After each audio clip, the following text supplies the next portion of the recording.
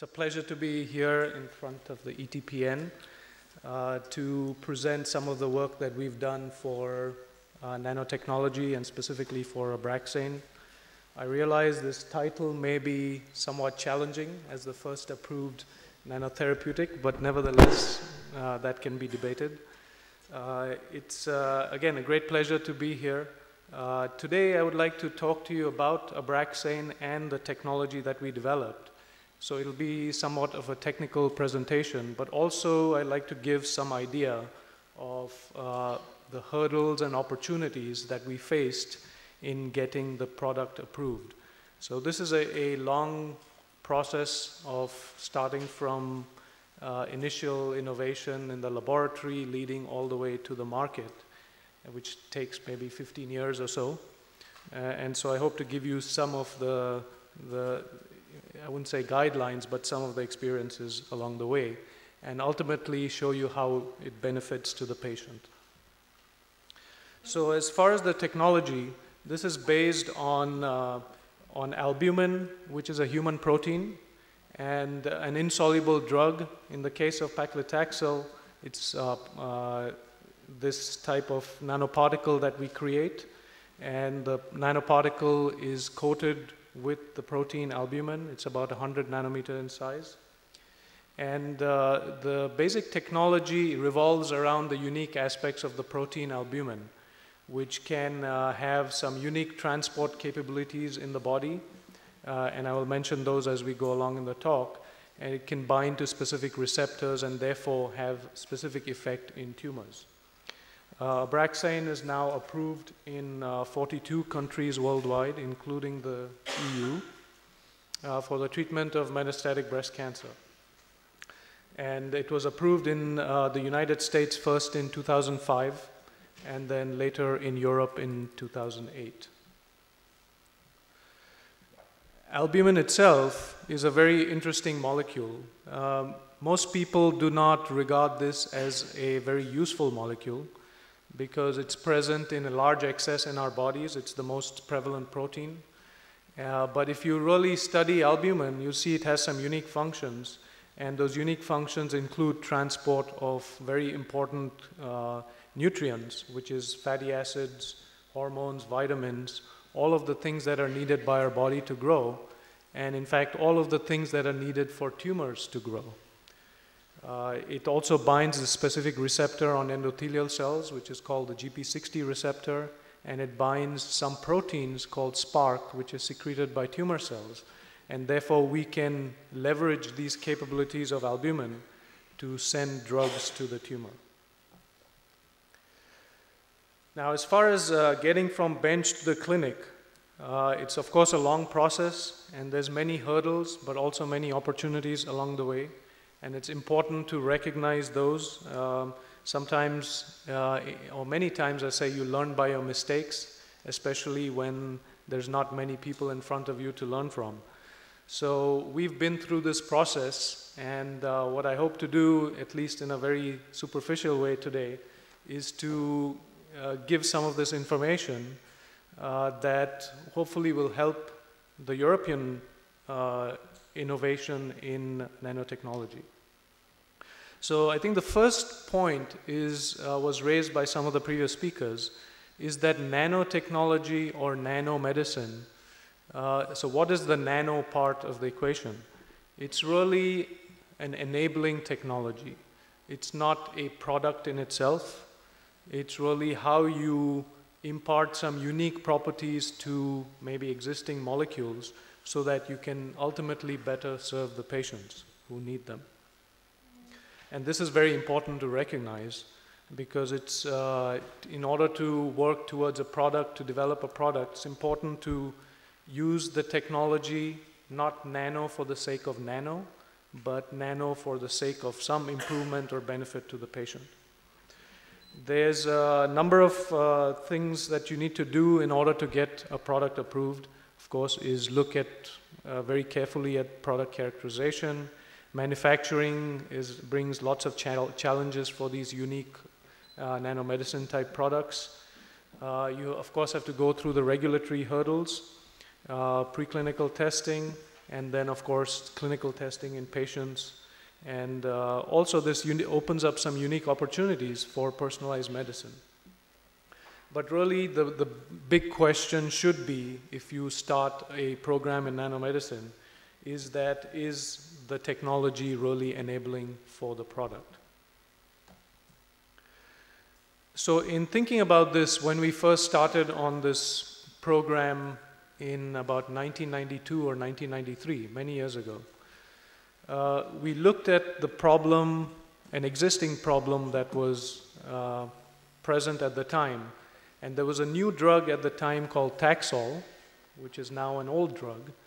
But at the time, it was a phenomenal drug. It still is a very good drug for treatment of cancer. But there was lots of challenges in trying to get that drug approved and into the clinic and into the patients and onto the market. And one of those was because of its insolubility. There was a need to solubilize the drug for intravenous administration. And this required the use of certain solvents, which are, for example, chemophor and ethanol. But the basic problem was that these solvents that are used for administration cause very serious and fatal hypersensitivity type reactions in the patient. And so that many patients died in the early days when the drug was administered, and it wasn't very clear to the clinicians how to best administer this drug. So that was the unmet need that we went after. We looked at this problem and we said, how can we better deliver this drug and get it into the patient and get it to the tumor to make it more effective and, more importantly, more safe? So we thought of natural pathways, we thought of many different approaches, but ultimately we decided on the use of albumin, which is a biocompatible protein that's in our blood and in our bodies, and decided to try and use that. And that's really the genesis of the idea behind Abraxane. So as we developed this, what we found was in the first versions of Abraxane, when we tested it in animals, we could see the difference between Abraxane and Taxol in terms of the toxicity. So even in the mice studies that we did, we had a dramatically reduced toxicity compared to Taxol, and we could administer a much larger amount of the drug into mice without the mice dying of anaphylactic reactions. And similarly, when we first went into human clinical trials, we saw the same effect. So we could effectively deliver much larger doses than the standard drug Taxol. Even as late as 2009, this paper was published last year. And this was done by researchers who scanned the databases of different regulatory bodies, including the FDA, the European agency, and the Japanese agency, to look for adverse event reports or serious adverse event reports. And they found in total 287 reports of serious adverse events that were reported to these agencies. And from those 287, they found that almost 40% of patients that were in those reports actually died because of administration of the drug. Not because of their cancer, but because of administration of the drug. And this is remarkable, and this is in a 10-year period from 1997 to 2007. What we should also think about is that these are only the cases that were reported. There's probably a vast majority of them which are not reported, because in many places there are not very strict reporting guidelines. What was even more important was that 22% of them, these patients who experienced the fatal reactions, died because of, or in spite of taking pre-medication, which is used for administration of Taxol to prevent these reactions. So in spite of the pre-medication, these patients experience very, very serious complications or a fatal reaction. So this occurs even today. So we're, by going into using a different technology or different delivery system, we profoundly affecting potentially the lives of people and patients.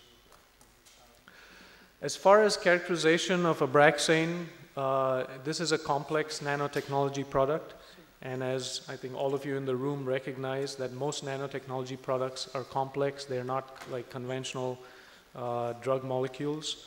They're usually some sort of three-dimensional constructs that are put together with multiple components, and because of that you require more complex characterization techniques to fully understand what these constructs are all about. And this is just a list of some of them. By no means is this a complete list, or in no means is this a strict guidance of the type of characterization you need to do. That should be specific to each product. And here you can see some pictures of Abraxane. These are nanoparticles and spherical nanoparticles using electron microscopy techniques and also light scattering techniques. As far as manufacturing, clearly manufacturing of these complex products presents substantial hurdles as compared to standard manufacturing of conventional drugs. So the folks who are in this business of developing nanotechnology have to think about new techniques to make these products that may not exist. So there is real innovation behind this in the processes leading to nanotechnology products. Of course, this is described as a very simple technique, but in reality, it's multi-step and complex procedure that ultimately leads to these nanoparticles. And as I mentioned, you would expect to have in these manufacturing techniques non-standard equipment. There you'd experience many challenges, as I'm sure some of the people in this room may have already experienced. But the key issues that regulatory agencies will look for around the world is the ability to consistently and reproducibly manufacture your product. And what that means is defined by the characteristics you set that you feel are important for the product. Again, there's no strict guidelines. If size is a key issue for the function of the nanotechnology product, then you must be able to produce this with a reproducible size. So it's very important to work with the different regulatory agencies, the FDA, the EMEA, KICO in Japan, or wherever you pursue these technologies, to enable the understanding to the regulatory agencies.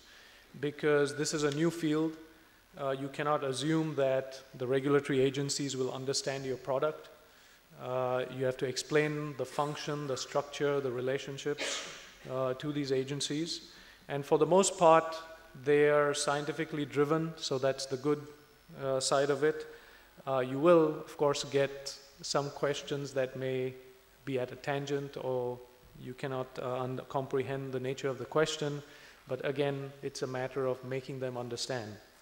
So in general, all of our experiences have been quite positive.